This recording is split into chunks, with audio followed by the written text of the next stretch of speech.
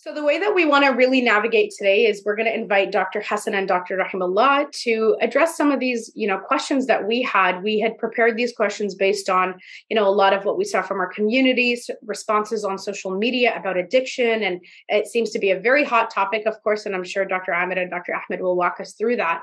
But I'm really going to pose it as more of a Q&A. So I'm going to pose questions to both our speakers, and we'll hear a little bit from both of them. In terms of their individual work within addiction, and then inshallah we will take questions from the Q&A box. So if you do drop any questions, and if you do drop questions in the Q&A box, I will try to pair them in and kind of consolidate them, or I will tag them onto one of these 6 questions that we have on our screen. Again, we'll answer questions periodically throughout, but we won't really get to individual questions or the utilization of the microphone until after we've gone through these 6 major questions with our speakers, inshallah.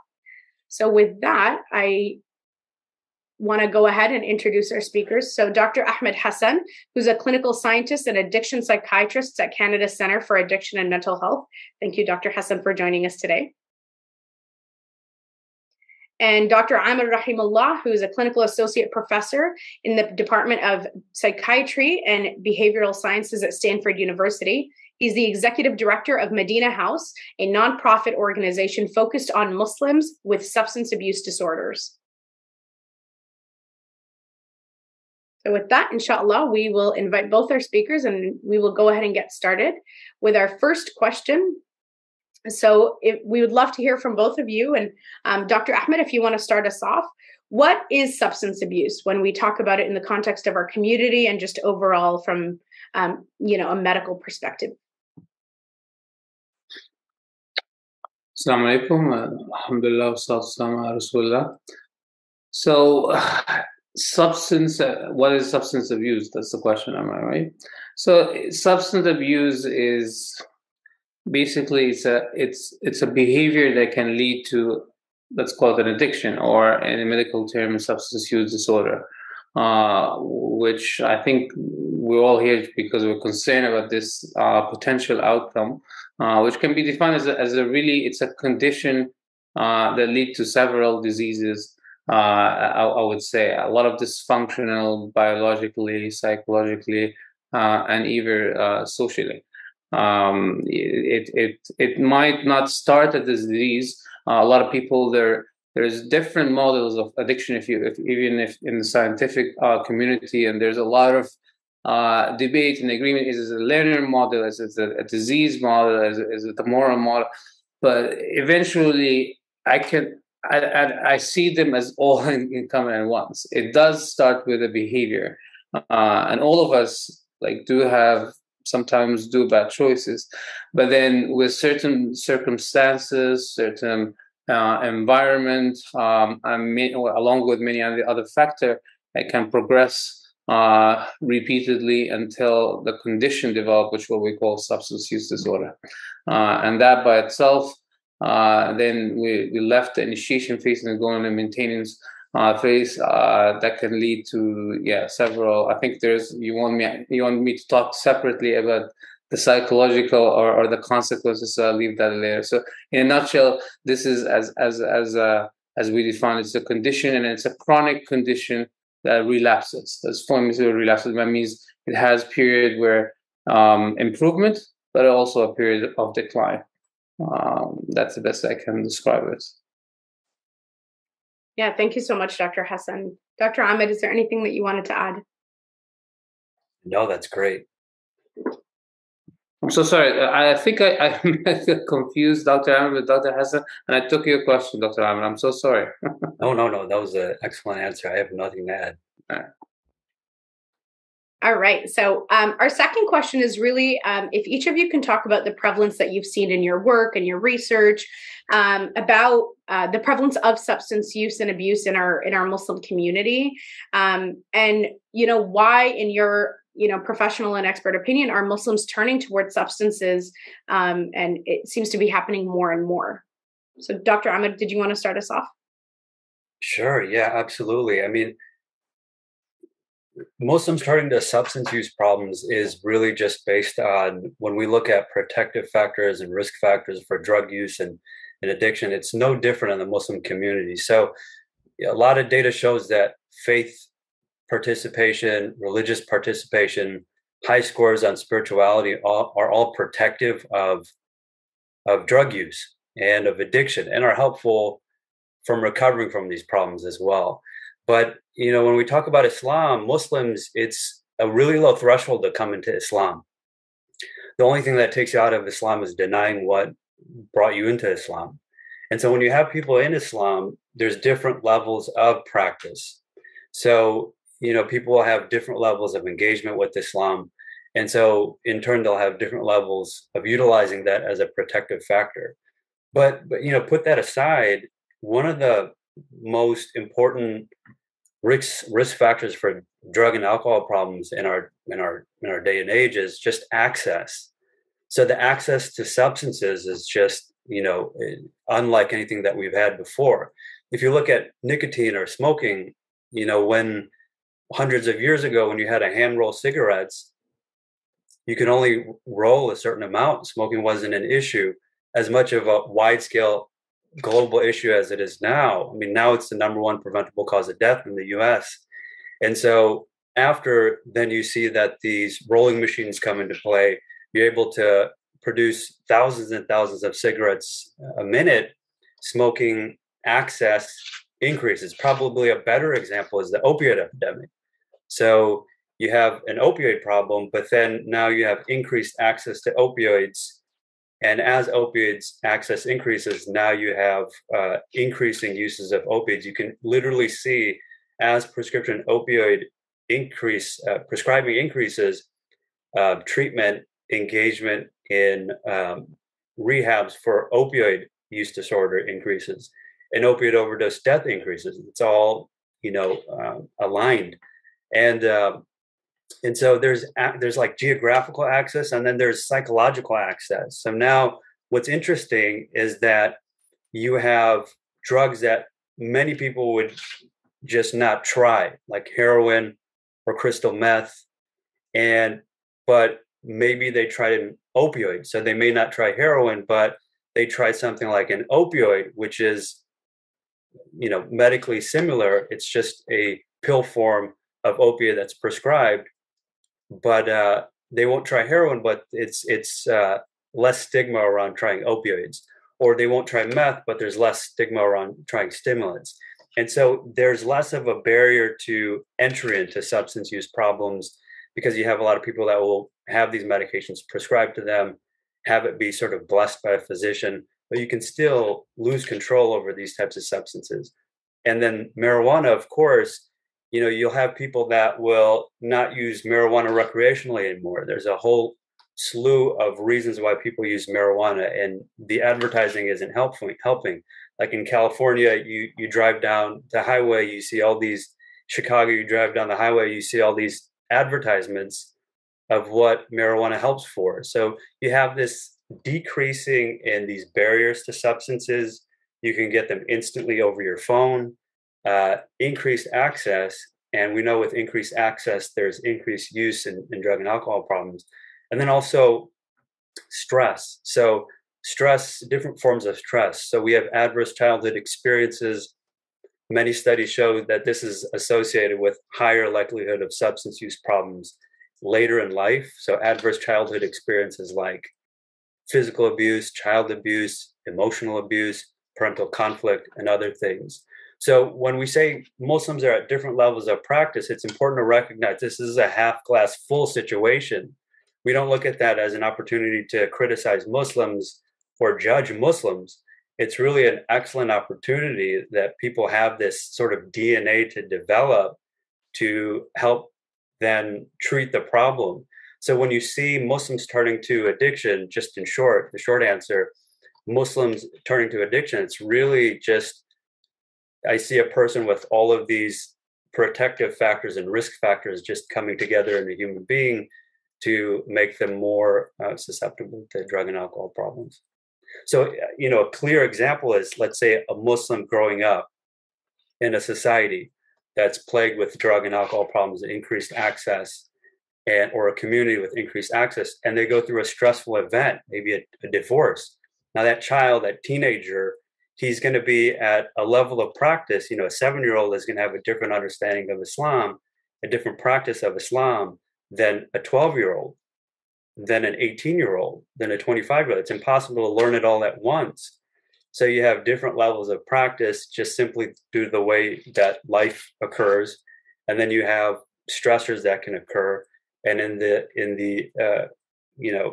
you can have this perfect storm of access stress and existing to develop problems. Yeah, mashallah. Thank you so much, Dr. Ahmed, for the very, realistic, I think, reality that a lot of folks, live, whether it's underprivileged communities, under-resourced communities, and just how the increase of access can really impact our Muslim brothers and sisters. Thank you. Dr. Hassan, was there anything that you wanted to add?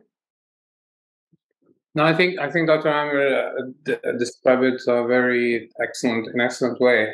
It is so the risk factor can really be summarized as a biological factor, psychological factor, and social factor. They really interact together.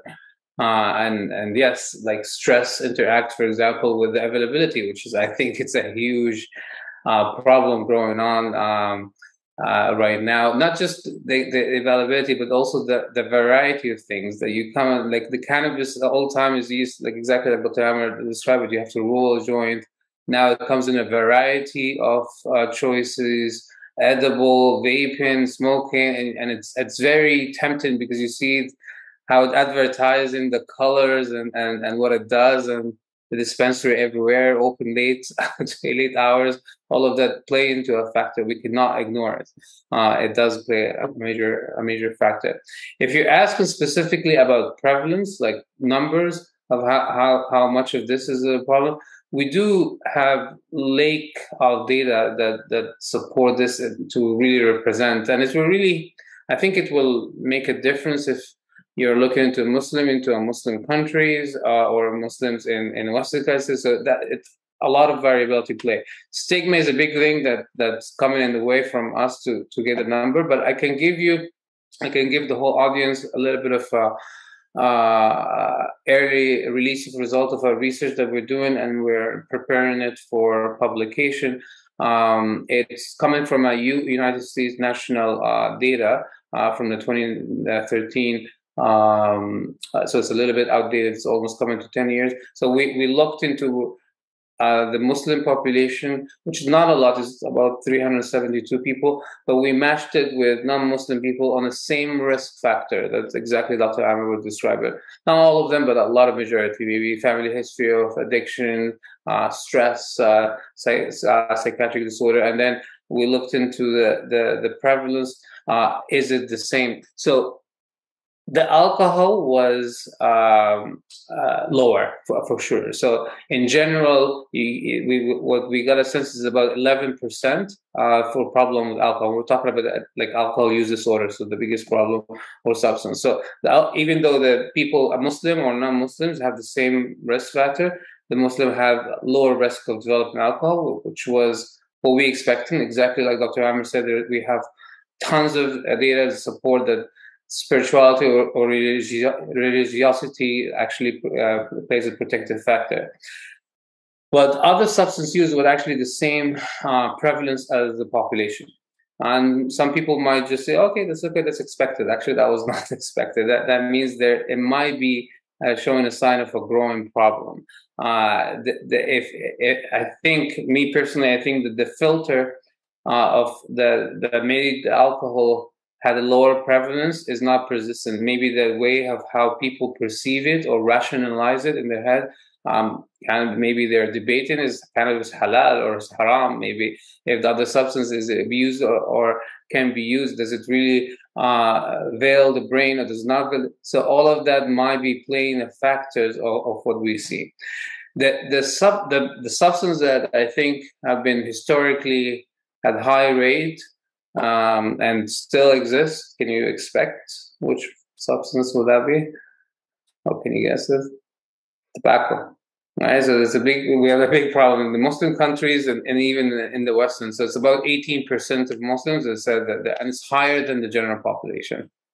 And it's probably, if we got to look at it from a spiritual lens, it's probably, again, is how Muslims perceive it. Like, I mean, there's still, maybe it's not doing the same harm or not the same harm, so it coming into a different factor. So the bottom line, there is a growing problem, and you need further investigation, but we can see definitely a variety of prevalence across Muslim and across a variety of substance use as well.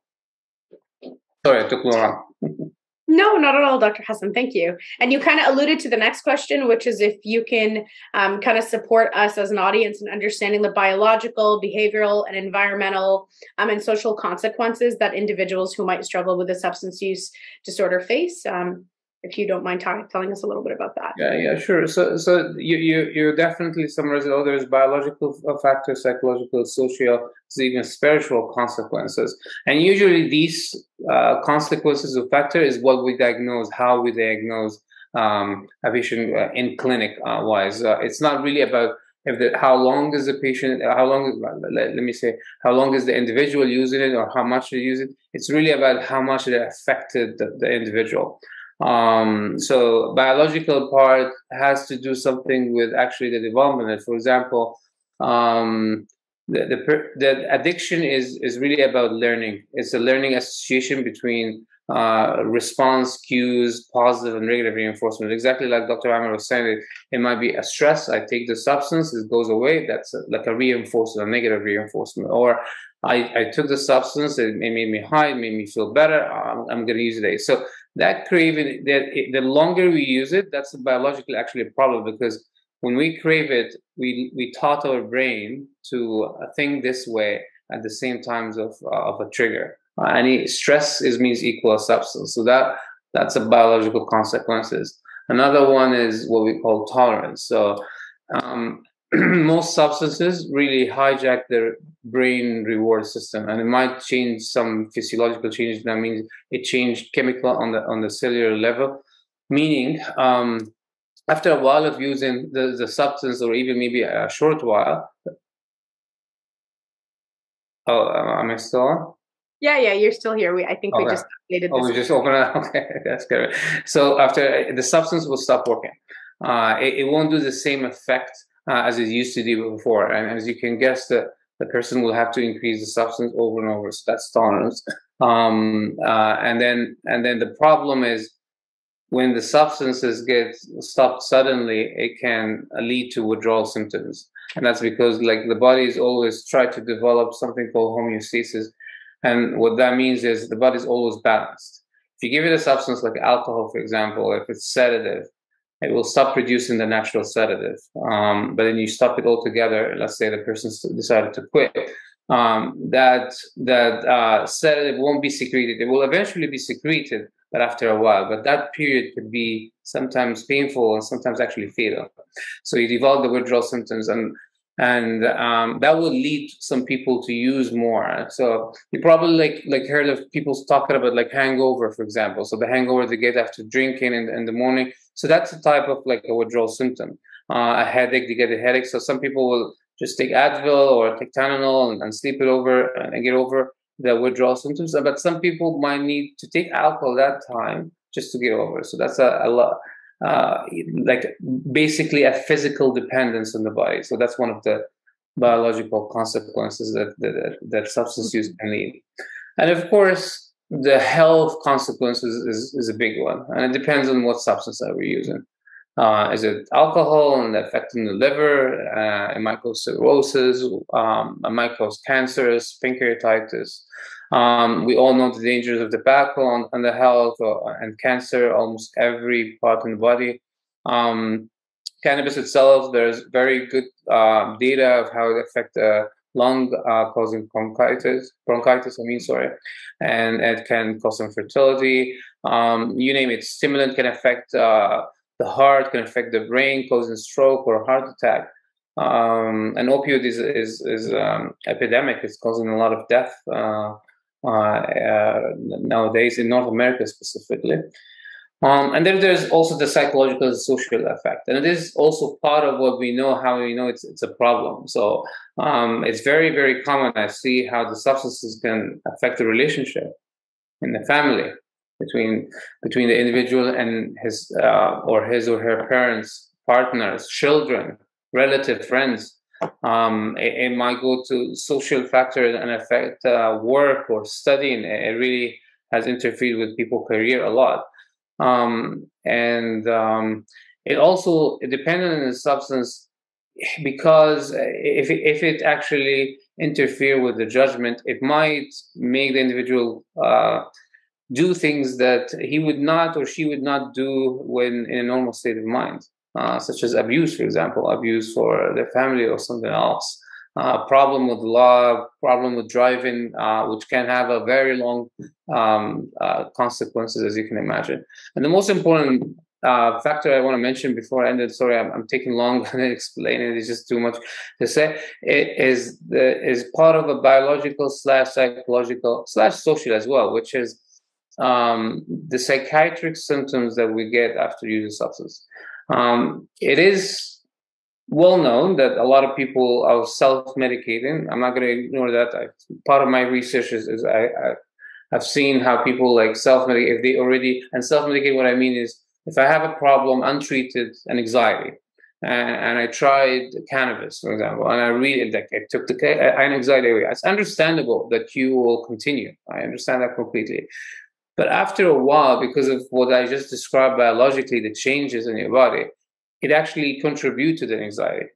And the anxiety you feel when you stop is not really the anxiety because the existing anxiety comes. It's actually more of a withdrawal anxiety comes in. So it really complicates things more further. I feel this is just an important point that I wanted to bring in awareness, because yes, we understand it is a response, but it eventually becomes a disease and it complicates things. And instead of one problem, we have two problems, right? That's what I have to say for that. That's fantastic. Thank you so much, Dr. Hassan. Dr. Ahmed, is there anything you wanted to add? No, those are all great points. And that last point is so important, making the distinction between like substance-induced mental health problems and then mental health problems that are not substance-induced.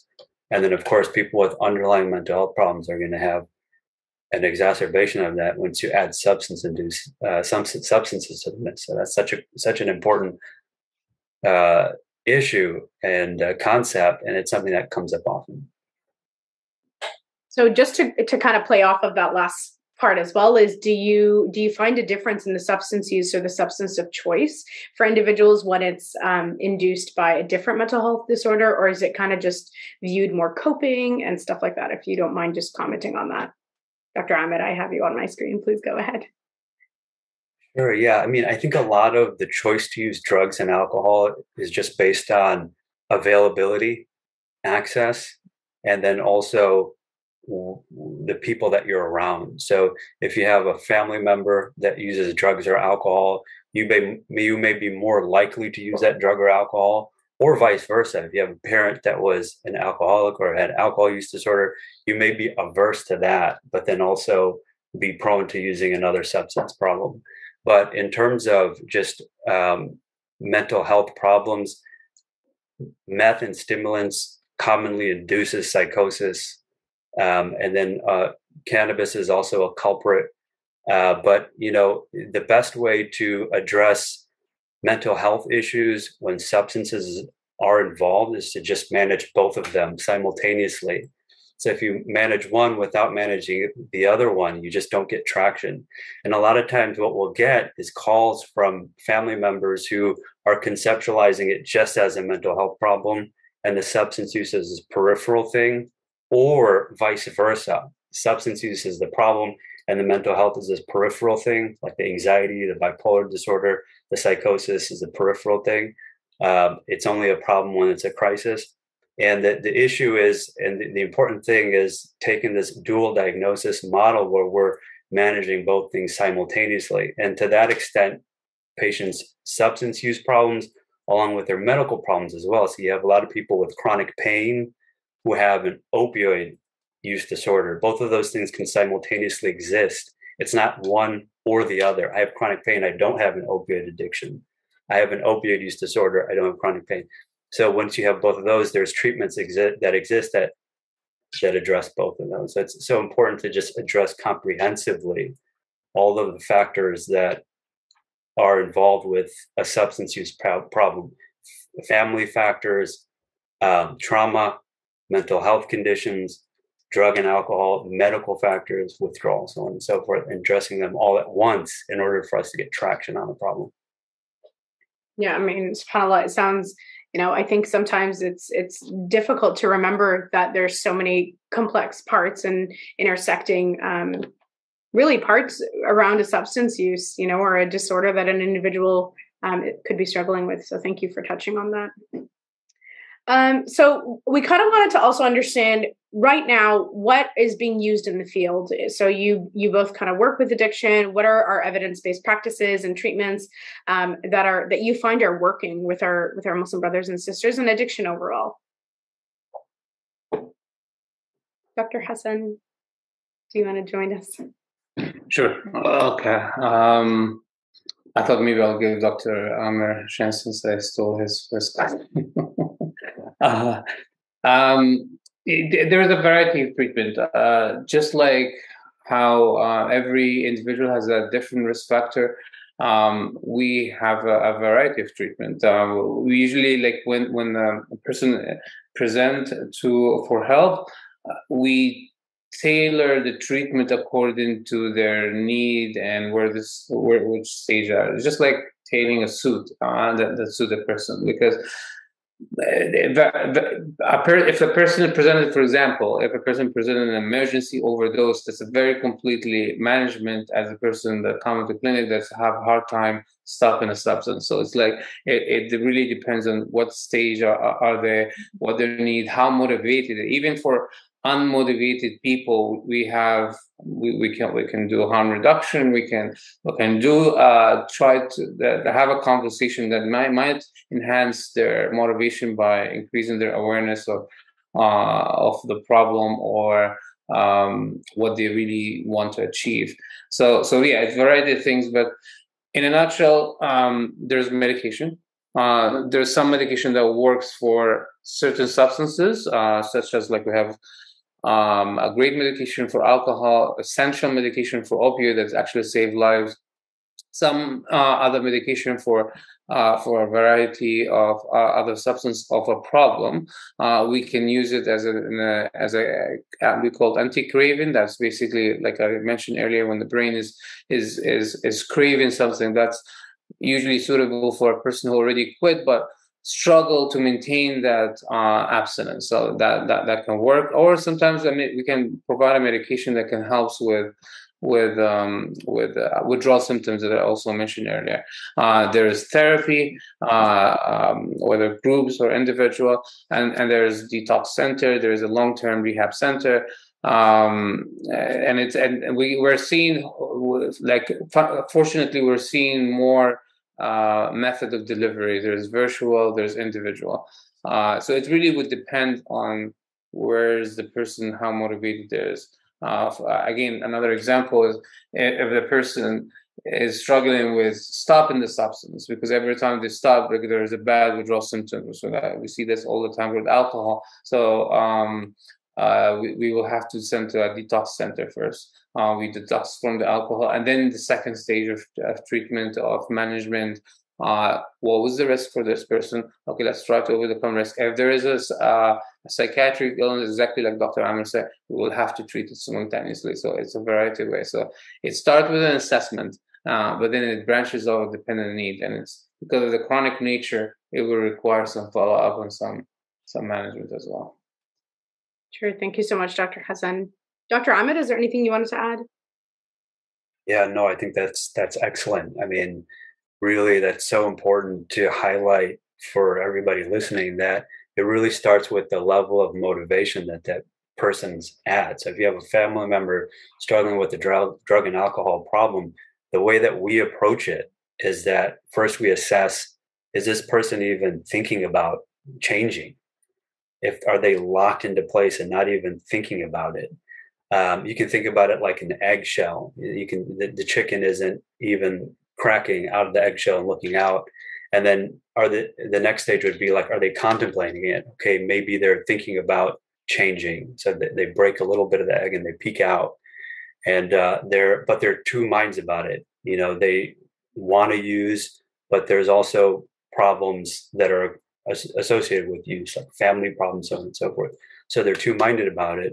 And then there's a stage where they're ready to take action. And then based on all these three stages, we tailor that treatment, and family members should recognize that that's also important to tailor their treatment. So if there's somebody that's just not ready to get in treatment, then the family member needs to adjust their strategy in order to live with that, to deal with that. And then the goal is to then move them to another stage of motivation and change.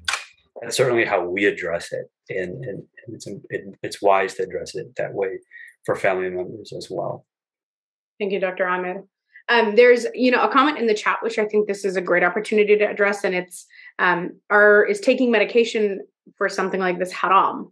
Like, are we permitted to utilize these medications for recovery? Yeah, I mean, I can talk from a perspective, like a medical perspective, and I think it's important to consult people of knowledge. Certainly, before I ventured into this field, that's something that I did, and I think that's an important process.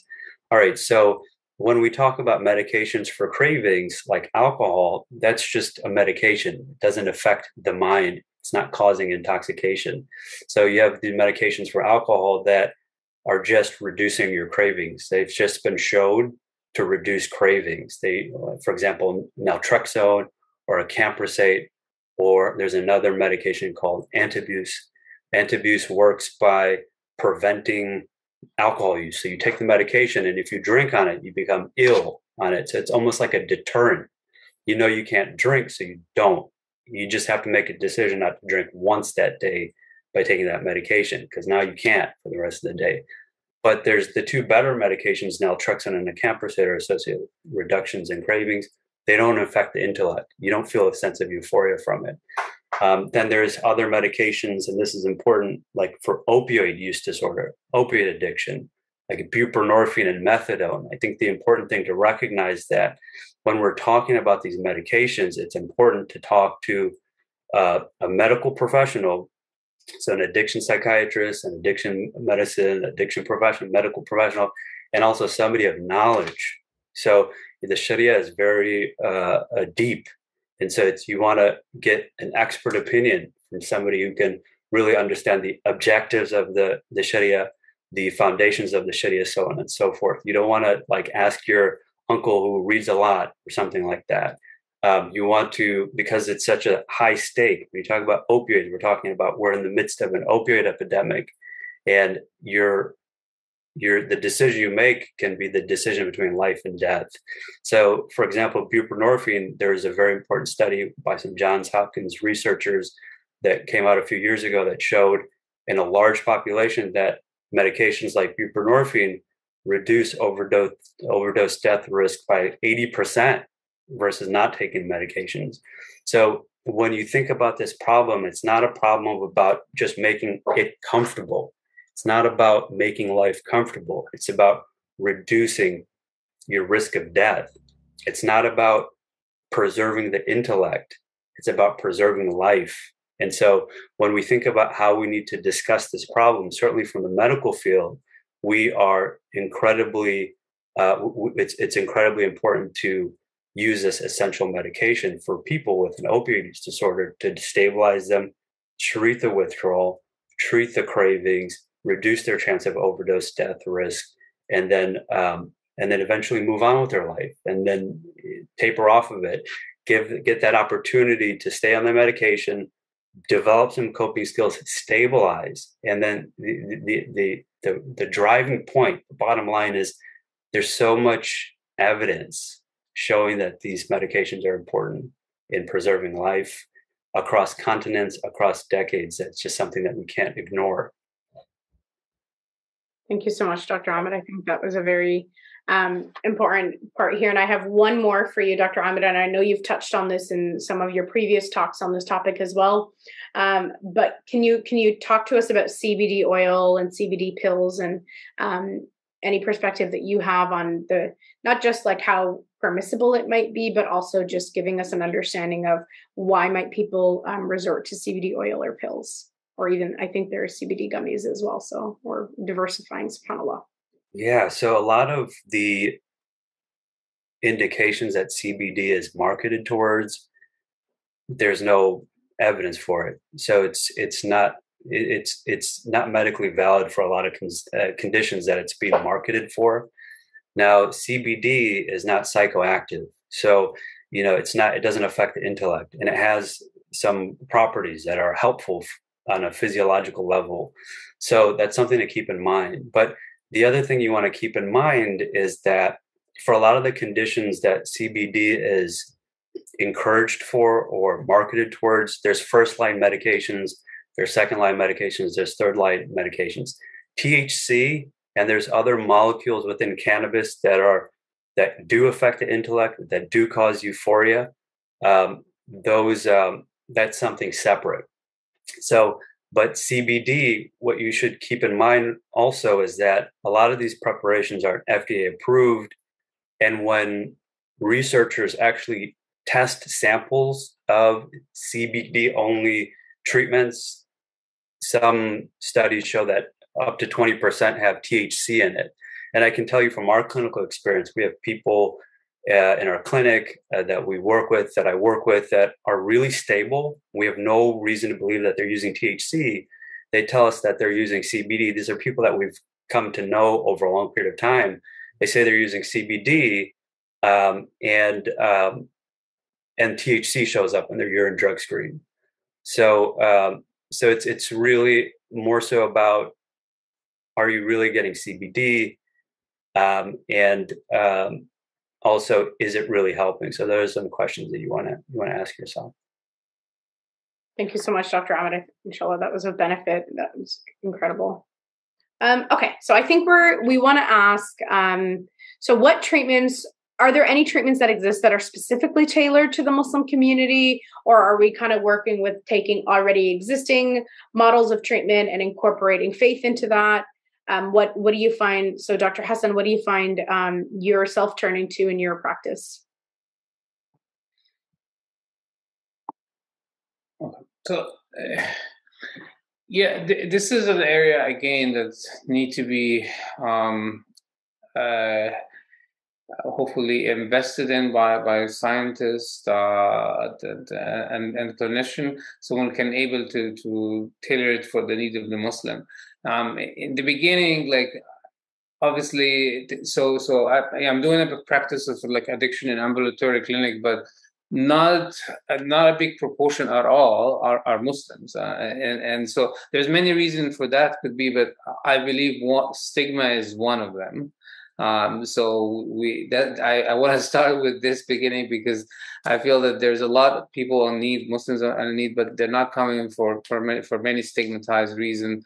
That could be social or cultural or systematic as well. So we started to try to fight that stigma a little bit. Stuff like the webinars, like what we're doing right now. This is great. This is excellent. So we tried to do as much, because when we get more people, then we will hear more voices than we're able to more tailor. Like without this, it's really assuming that this will work and might one size fit all. But we know that like everybody needs specific things. So yes, it is. We definitely need more, but we have for example, you heard Dr. Amer saying that we need to treat the coexisting psychiatric illness with this. So if there is a depression, we do have an Islamically incorporated psychotherapy, which is one of the famous ones is cognitive behavioral therapy. So that can be done or incorporated. I do know about there is so the Alcohol Anonymous, which is a famous 12-step therapy for treating alcohol. There has been focus with an Islamic lens into it. It's not that common, at least not in Canada, but it is certainly growing. There is some area like this when it comes to therapy or it comes to having anything with the psychology in the beginning. But I feel that we should start by the stigma first to get people all the awareness, the knowledge, the enhanced coming to treatment, and then after that we can tailor some of the treatment to it. One of my colleagues, for example, I'll tell you in Canada here, so she's doing an excellent group about mindfulness only for women in an Islamic-based way. Mindfulness can be great use. I know she uses it only for anxiety so far, but mindfulness can be a great tool that will benefit people with addiction. It helps regulate a lot of the emotions and stuff. Me, myself, I doing in a research study something a therapy. We call it mantram therapy. So we got it from California actually, and then we started to tailor it for people with PTSD and with addiction. But if you get to look into like what actually excites me about this, like you hear everybody almost heard about mantra, but when I look deeply into it, this is what we know in the Islam as dhikr. This is what we've been doing historically for many years, and it's just that people have brought it into scientific way, and now I'm trying to test it for addiction and mental illness. I'm having great success with it, and people might underestimate just dhikr, I do this all the time, just a few things after prayer in the morning. No, it has a great. If we look into more deeper, then it actually helps with the concentration and with the focus if we do it in the right way. You have to really be using all the mindfulness skills of bringing your attention back to the dhikr every single time. And if we do it over 8 weeks to teach people and do it in a certain way, and I have a portion just specifically for Muslims or for non-Muslims to choose from a well-known dhikr that can be chosen. So there is a lot of options that we actually can be tailored for this. So I hope that answered the question. It did. Thank you so much, Dr. Hassan. And I'm actually hoping, so in the study that you did with the psychoeducational programming at the Masajid, you guys saw pretty high numbers in reduction of stigma among community users. Can you tell us a little bit about your study and why that finding was so important? And I understand it was just a 90-minute seminar, so mashallah, I would love to hear a little more about that. Thank you, Mona, very much. It's coming back to the point of how stigma can really affect the whole community, and it's almost infectious. Like it can be infected from one person to another, the problem is it can be fatal sometimes, because you can see the more the person doing the substance and not seeking help, the more the use to the substance, the chemical, the dependence on it, which can lead to fatal sometimes loss of life if things progress very severely. So we know there is an issue because there's many barriers. So we decided that we do a psychoeducation program that is tailored for Muslim. We incorporated all the Islamic teaching, showing how really the current science does not contradict what we know about Islam, how they actually very much matching something like exactly what we heard in the video, Dr. Awad, that Allah Azza wa Jal have let no disease, but that there is a treatment for it. So that's an important statement. How there is one companion at that time I've seeked out to the Prophet ﷺ, and he asked, "Oh, can I use this alcohol as a medicine?" He said, "No. It's not a medicine, it's a disease." He called it a disease. So all of this, many others, the gradual prohibition of it. So all of there is many stories in Islam that we can look into it, and we incorporate it into the psychoeducation with the aim of reducing stigma by enhancing the knowledge for the public about what is addiction and the consequences and the treatment, improving the attitude toward people with addiction. This is an important because I've heard many times, and I'm sure others have heard that, this person, he drink wine, da'af iman. This is a weak iman, weak religion, and they've been linked into this, not considering any other factors. And the third factor we try to help people is to help enhance professional help seeking. So these are, if we're able to manage that. So we went to mosque. We tried different times in Jum'ah, after Jum'ah, on different days, and alhamdulillah, there was a great response, and how even people immediately see, oh, okay, because we tested them before and after, and we see how things would be different. For example, if an individual show up drunk in the mosque, how we see that, and they started to look at it in a different way, which can be very helpful for the person affected.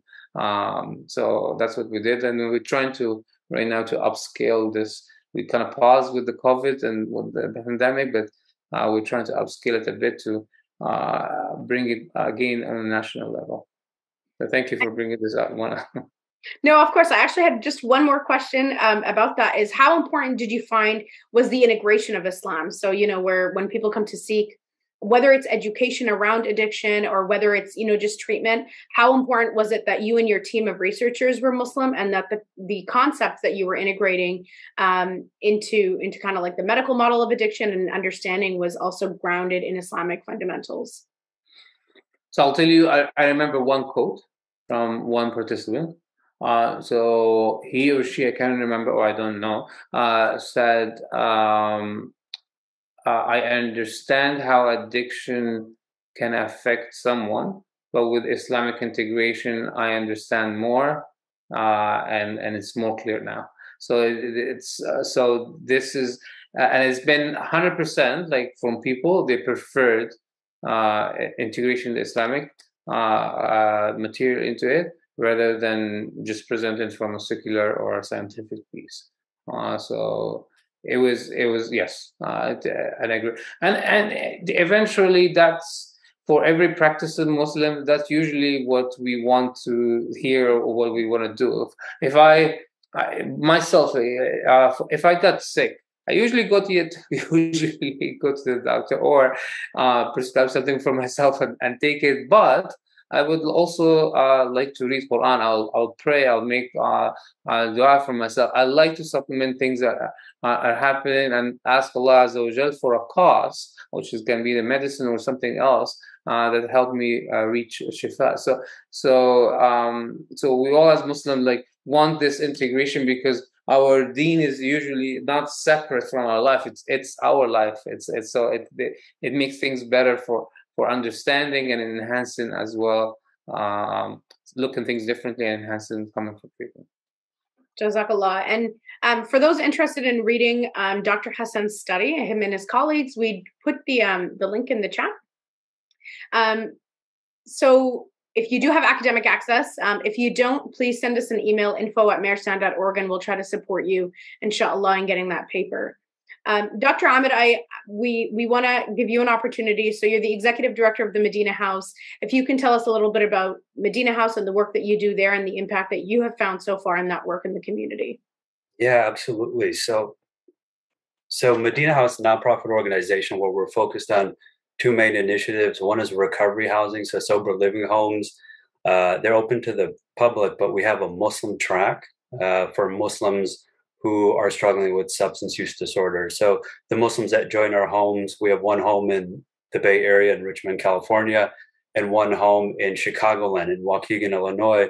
They're both close to the masjid, and the Muslims that live in those homes utilize the local masjid for different classes like Sirah classes and in other classes that occur in that masjid. And we also have gatherings that are based on what is spirituality, what is Islam, how is that integrated into addiction recovery. The second initiative we have is just kind of focusing on this, like how do we address stigma?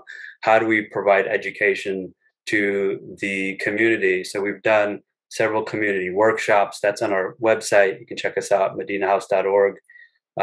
Thanks for posting that. Yeah. So you can check it out in the chat. It's just been posted. Essentially what you can see is the workshops that we've done in the past. But importantly, one of the initiatives that we've started is family classes. So basically, one of the most frequent calls we get from the Muslim community is like family members asking, what do I do about my loved one? And so my loved one has an addiction. They're using marijuana. They have a drug problem. How do I help them? They don't want help. Like, for example, in my day job at Stanford at the hospital, where we have a catchment where we see the whole community, we'll talk with people, and it's usually the individual themselves coming to us for help. And when we are working with the broader community through this nonprofit organization, it's usually the individual themselves coming for help.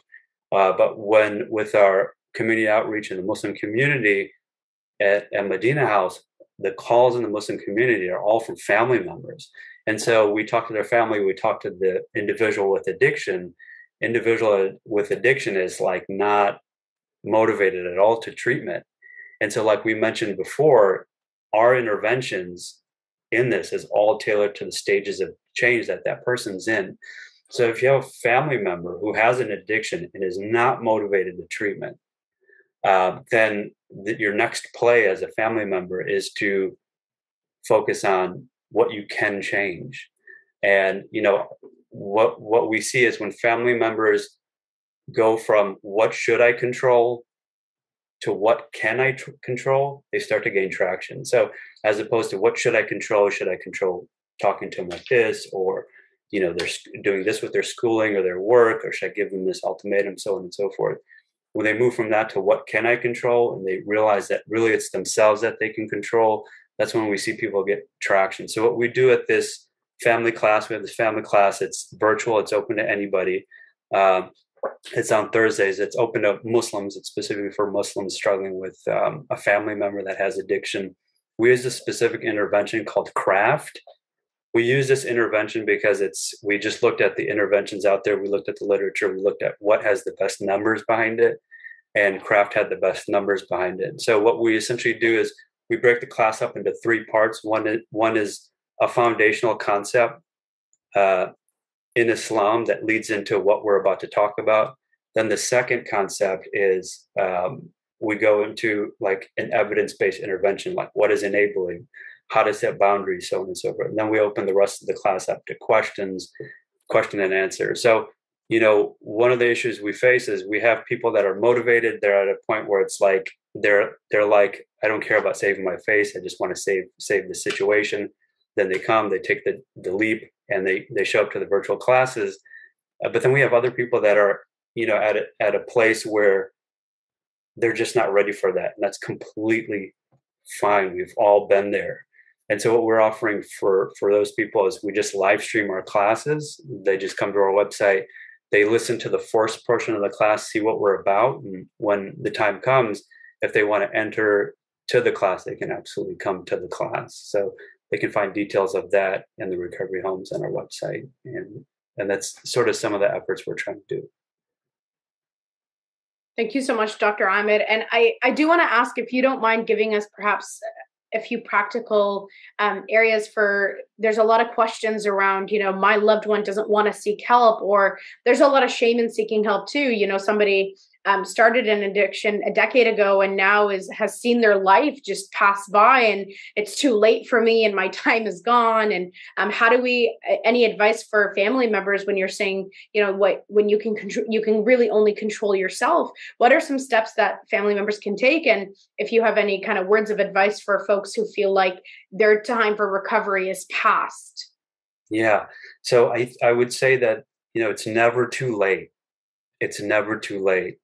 We see people that we think are really early on in their addiction, and it's very treatable, and they don't make it. And then we see people that are really towards like the end of their progression on the spectrum of substance use disorder, and they make it simply because they have more motivation. And so, and then the vice versa is true. I think the most important thing is to focus on what you can control. And family members that focus on the topics that have been shown to help motivate their loved one do well. So the main question people have is, how do I get my loved one sober?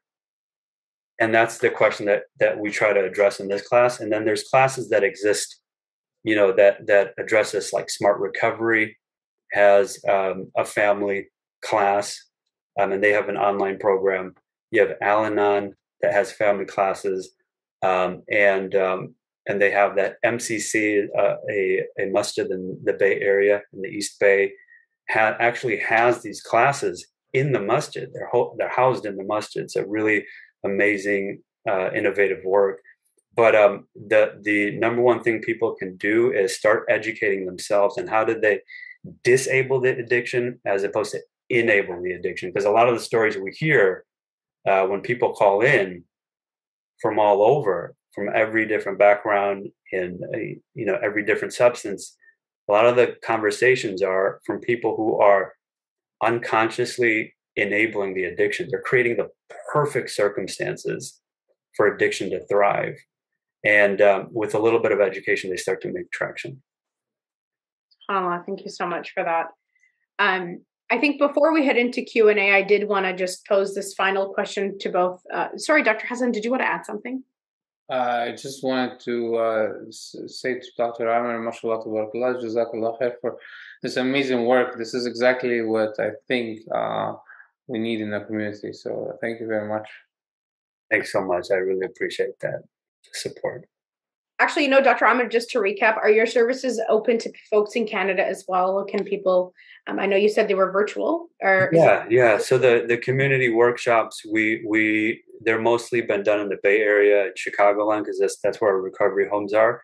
But we have a lot of them recorded and online, and you can see them at our website. And then the family classes are virtual. So anybody can, from any country, any state can join. We have people from all over the U.S. right now, but not other countries. But of course, they're welcome to come as long as they have internet connection.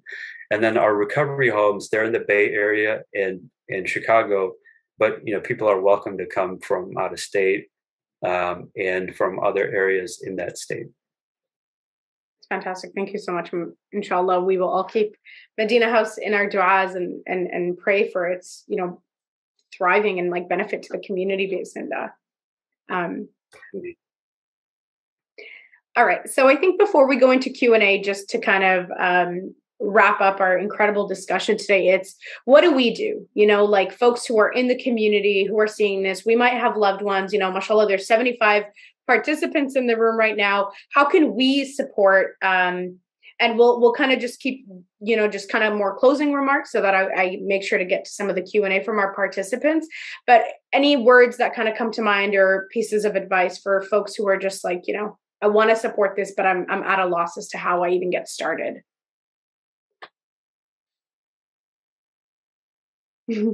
Dr. Hassan, do you maybe want to start us off? I was gonna give it to Dr. Amer since this is one of the main hot topic, and definitely it is a big question that even I get asked. I would say once every 2 weeks we get a call of what can I do to this, and it just tells how much of when an individual is effective, it affects the whole family, It's a really a problem that if we get together and just to fix it, I think we can make a big improvement and big change in the field. General advice: if you it's really have to be patient and persistent. Patient but persistent. You gotta keep being persistent on trying to help the patient to get to treatment, because that's the first thing, the motivation, and to get the assessment, get to speak to someone, basically get help. But being patient, meaning no calling names. One of the big things is what we try to do is destigmatize. That can also happen in the home, like avoid using the word junkie or even addict or any word of that. It's very clear, and that's also matching our Quranic and our Islamic teachings. No people shall ridicule other people or call them names. This is very clearly present in the Quran. So even having a condition like that does not help. You have to be looking into their point of view, have to try to understand what is it that keep attracting them into these substances, and then trying your best get them. I would say that the mission is to get them into treatment, and then maybe we can initiate the rest or initiate a little bit of a break from the substances, get them to to see the positive and the benefit out of it. This is one of the main things, but it depends again in where they at. Are they actively using every day? What substances? How many substances? There's general advice about that, but as I mentioned, just be careful because not every individual they're on the same level. They might be their body is so dependent on it, and just pulling your substance and leave it and lock the door on him, that can be actually more harmful than doing good. So, but I'm sure Dr. Amer has better advice than mine. I don't know about that, but yeah, I mean, I think, the community working together. I mean, we have such an amazing community. We have medical professionals, we have therapists, we have life coaches and peer mentors. We have people with lived experience who have gone through this and survived it. We have imams and religious leaders and chaplains. We have crisis lines. We have so much infrastructure. I think the important thing is that this is a problem that's not going away, and it's going to continue to get worse. It's not in the horizon. It's not looking like it's getting better. It's looking like it's getting worse. So I think it's important for us to work together. I don't think any of us can do this individually, and everybody has a part to play, and working together to address this problem is going to be key. And I think the way that we talk about this, I totally agree that we need to address the stigma around this, and that can really be done just through a lot of education. So people may think, why should we not stigmatize drug and alcohol use? It's bad. I think what we're talking about is something different here. What we're talking about is when the drug and alcohol use gets out of control, that person wants to stop, but they can't. They want help. They're looking to us for help. And, they have a lot of these things that have led them to a drug problem. I think that's where we need to step in and show that compassion, and then get them connected to all the help that's out there within our community, outside of our community, so on and so forth. So I think, working together and embracing people with this problem and getting them into treatment. Embracing people with this problem, it does not mean enabling them. So somebody that doesn't want help, it's important that we help to disable that addiction. We don't want somebody that comes to the masjid looking for money and have a drug problem. We don't want to give them money. Maybe we can help them find a job. Maybe we can nudge them towards treatment. Maybe we can nudge them towards something that's going to be able to help them. So we want to embrace them, get them into treatment, and then embracing them doesn't mean necessarily enabling their addiction. Mashallah, thank you both so much for, kind of just the support. SubhanAllah, I think there's a lot of work as a community we have to do. And I want to be, I'm going to just piggyback Dr. Ahmed. This is kind of, you and Dr. Hassan, the importance of standing behind work like the Medina House, or continuing to do research on this topic. And why is it important for us to constantly have data on Muslim populations? And a lot of questions revolve around, a lot of the questions that we're getting is like, well, what is out there for Muslims? Or, kind of, we want more resources in more areas. And alhamdulillah, I'm glad to see the chat kind of going off with just various resources. So please making sure that you're looking at the chat, and if it's in an area that you live in, reaching out and utilizing those services, but also supporting those services when feasible and in any way that you can to ensure the longevity of this work. I think collectively as a panel, we know the work that we all do, whether it's in addiction or mental health, we want to kind of last beyond us and our years in the field. SubhanAllah, we want this to be available for our kids and their kids and ongoingly. And like Dr. Ahmed touched on, this isn't necessarily going away. So almost in a way, the sooner we can back work like this, and the sooner there's like this communal realization of where we are, the more we can work together, inshallah, with one hand and one kind of achievable goal, bi'iznillah, to support Muslim brothers and sisters dealing with this. So thank you for that.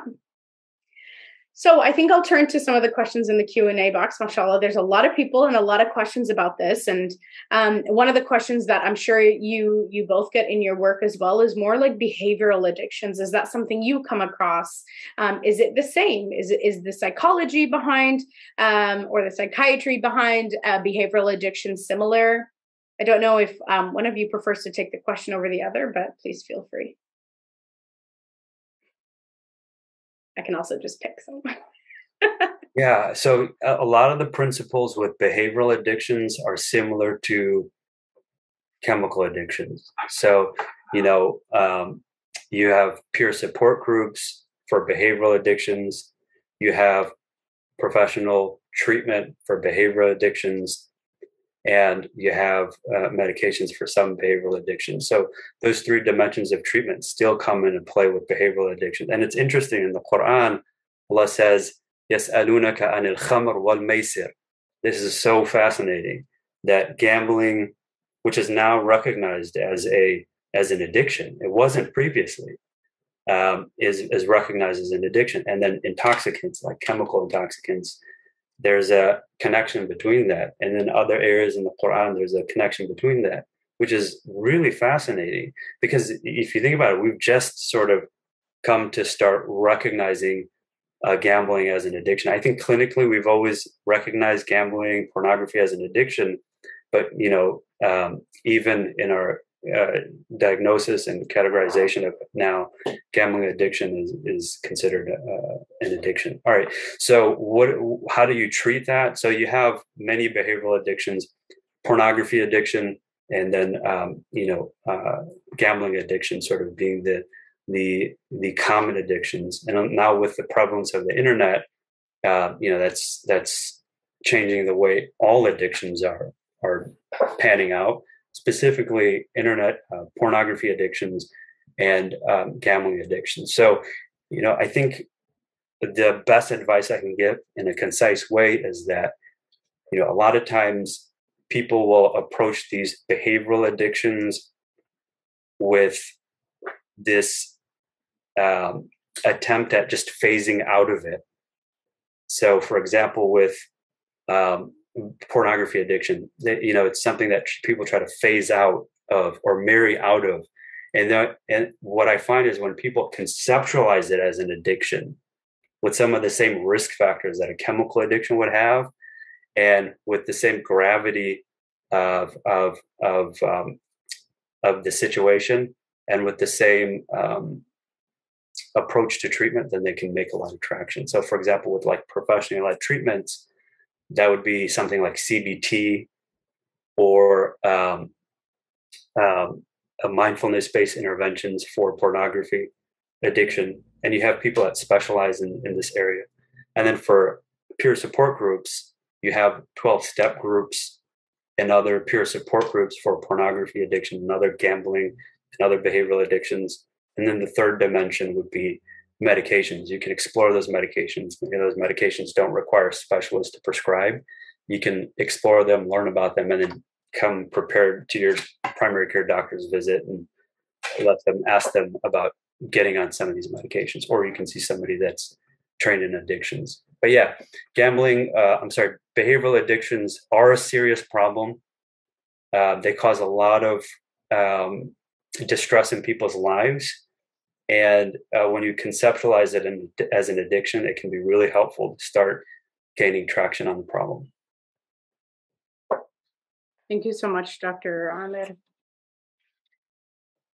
Dr. Hassan, the next question that we have in the box is, can you speak towards any gender differences in addiction? Is there like a stigma within a stigma when we look at specific genders?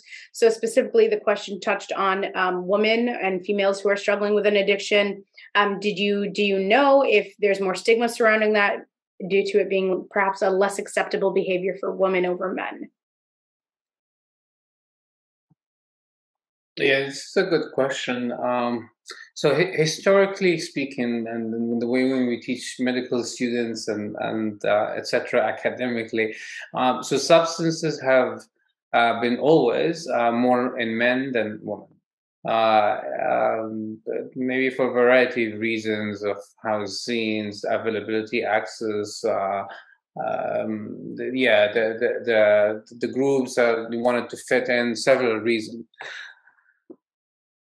But there is, now I'm going to speak about the epidemiology, from the prevalence part.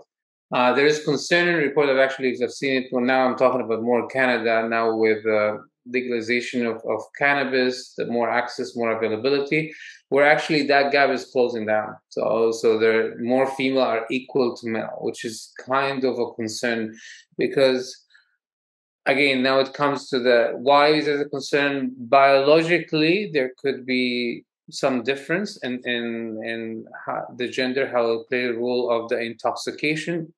So, for example, women in general easily get intoxicated than men if they drink the same amount. That has to do with a lot of the metabolisms, about the distribution of fat, distribution of body muscles, a lot of things. So if you get intoxicated easily, it might lead obviously to the biological consequences are hurtful. So this is myself. But there's also a term called telescoping in medicine, and what that means is that women, when they initiate a substance, so that gap from initiation until the development of problems of substance is much shorter in women than men. So this is a problem. So if you're more initiating, more repetition, you can jump into a problem quite easily. And it has to do with a lot of factors, including the vulnerability that already exists for like stress, or how to tolerate stress, or maybe they develop the depression. Okay, again, as we spoke earlier with Dr. Amer,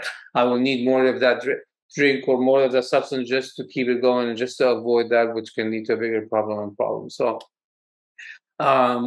yes, it's a big issue. There is changes epidemiological, and we can see it, and it really needs to be addressed. So that's why I will emphasize on a key factor is psychoeducation. And Dr. Amer has touched on it, and I cannot agree more, especially when it comes to this, because there might be a lot of misconceptions. No, I'm saying it's only in boys. We can try many times. No. It can really lead to a lot of significant problem, and actually much more in a faster way. So we have to be very cautious and aware of this problem. Thank you so much, Dr. Hassan. Dr. Ahmed, was there anything you wanted to add specifically to that question? Oh yeah, no, that's great. Oh, that's great. All right. So I think we'll end with one more question. And, I think a lot of the things that we hear is in order to get to some of these catered programs, there's very high costs involved with any recovery programs. And at times it is going to come at the requirement of a primary care physician referral. And so how can do you guys have, mashallah, both MDs, is there any advice for non-psychiatrists or other physicians who have not specialized in addiction on the reduction of stigma to support actual follow through with referrals to clients to seek out care like you both have you do in your everyday life, really? Yeah, I think physicians play an important role when it comes to addiction. So, there's a lot that physicians can do themselves. So a lot of these medications that require, that are helpful for substance use disorder, that have been shown to reduce cravings, they don't need a specialist to prescribe them. They just need somebody who's interested. And we have residents that come on our service. They learn how to prescribe all these medications within a week or two. And they really do a great job. I'm always surprised with just such a short exposure to it, how much they learn and how much they're able to incorporate into their primary care practice and all their practices. We have primary care doctors, we have infectious disease doctors that incorporate this into their treatment, emergency department doctors that incorporate this into their usual treatment. So physicians themselves can provide this really important piece, which is that medication management. About 2 to 3% of doctors can actually go ahead and prescribe medications for opioid addiction in California, and like 70% of rural areas don't have access to opioid addiction medications. So that's one huge place where physicians can help. There is a tradition of medicine and healing within our tradition, and within Islam there's a lot of Muslim doctors, so they can really play a part here. Second, for part of that question of like, how can we refer people to treatment? The healthcare system in a lot of ways does not incentivize time with the patient, but with substance use disorder, it's what I would encourage is,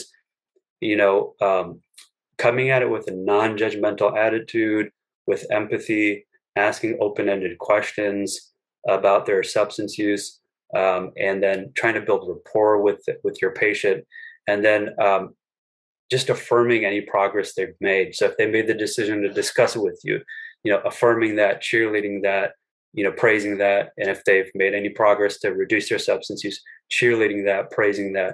And that can really, serve to open up the conversation more.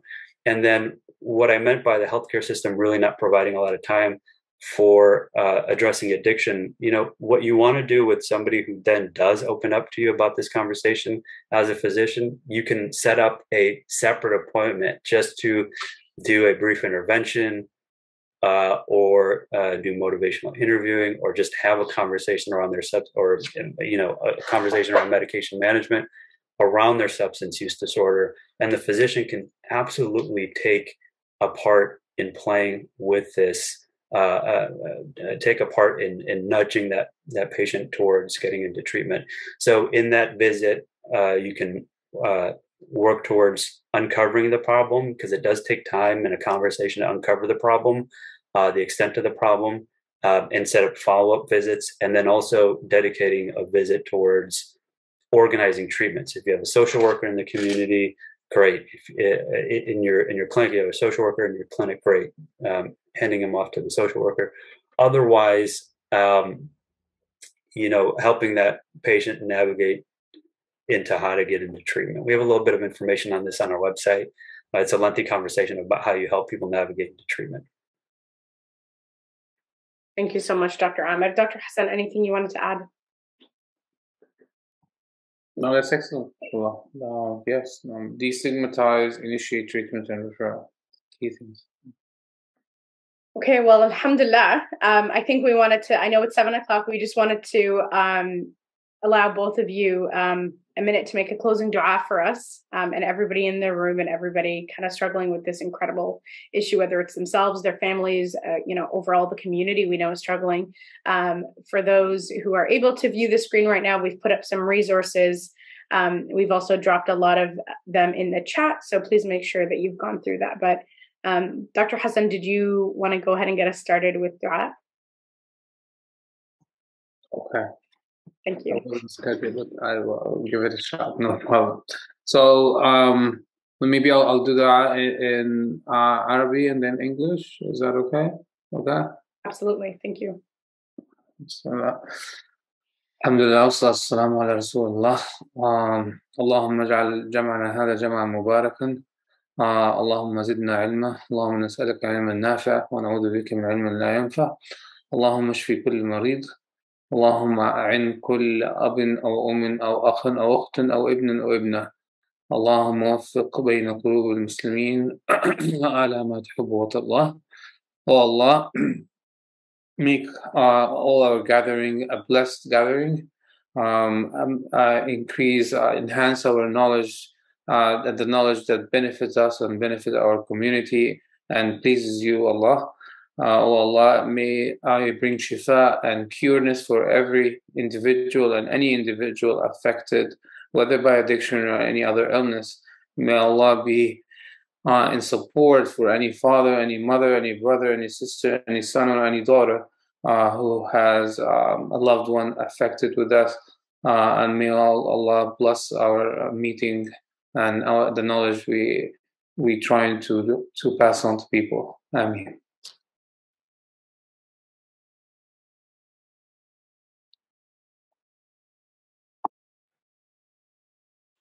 بسم الله الحمد لله نسألك العفو والعافية في الدنيا والآخرة. Oh Allah, we ask you to give our community well-being and protect our community and keep us safe. Allahumma waffiqna lima tuhibbu wa tarda. Allah, we ask you to create the circumstances for those of us that are struggling with this problem, families and individuals with addiction. We ask you to cure them. We ask you to help them, guide them along their steps. Allahumma arina haqqan haqqa warzuqna ittiba'a wa arina batila batila warzuqna ijtinaba. Allah, we ask you to help us be honest with ourselves, honest about this problem, and honest about what's within our control to fix this problem, and help us focus on things we can control, and grant us the wisdom to know the difference between what we can control, what we can't control. Allahumma ijma'na bi ibadika as-salihin waj'alna minhum. Oh Allah, help us with connections, help us guide us to people who can help, and family members who can help, community members who can help, to help heal us from this problem. Subhana rabbika rabbil izzati amma yasifun wa salamun ala al-mursalin walhamdulillahi rabbil alamin.